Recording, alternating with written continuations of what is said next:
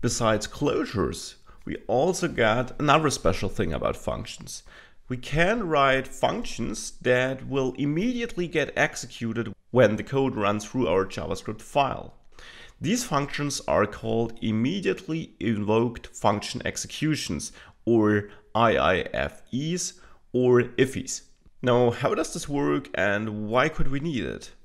Let's have an example. I'll create a function and it'll be a function named calc, and I will just log.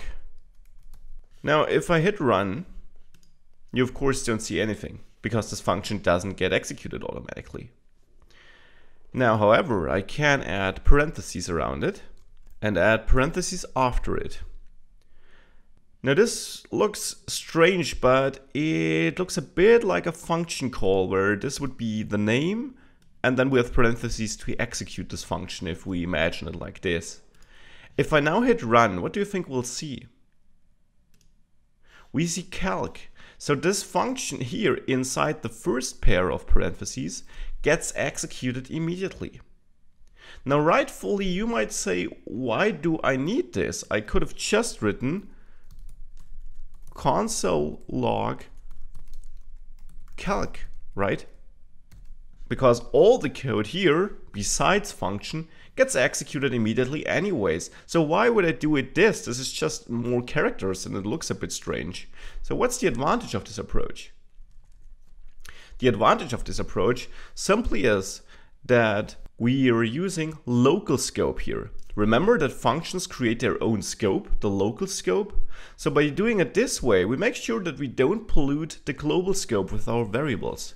And I'll showcase this.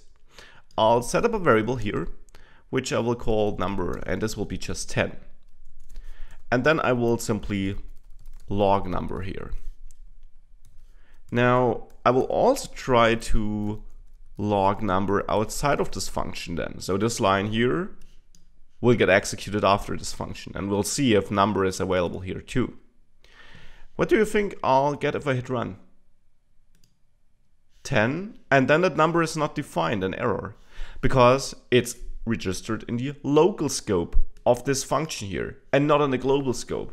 And that is the reason why you would use IIFEs, just to make sure that you're not polluting the global scope with variables, or maybe you might have variables in the global scope that, well, interfere with some other variables. Maybe you have a third-party package which uses certain global variables and you accidentally override them.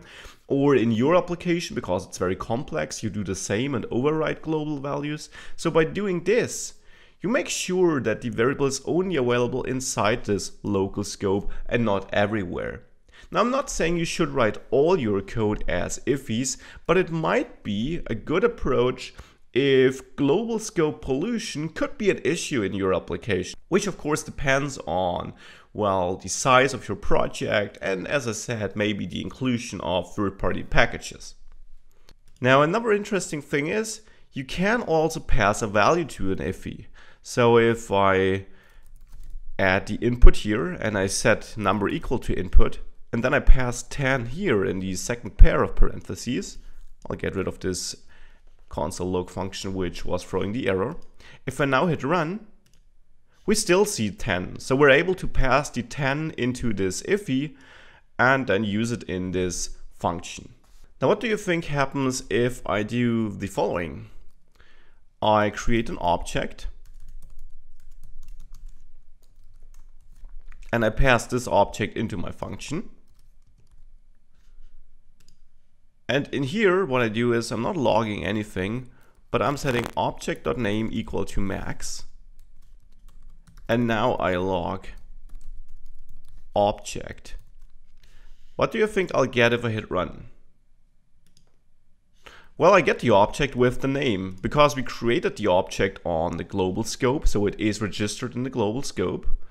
And then, yeah, I'm using an IIFE, but in the IIFE, I'm only changing this object which is already existing on the global scope. Therefore, I am able to print it here, and I do see the changes because, again, I'm changing the global scope object not a local scope variable here. I'm not creating a new variable inside this function.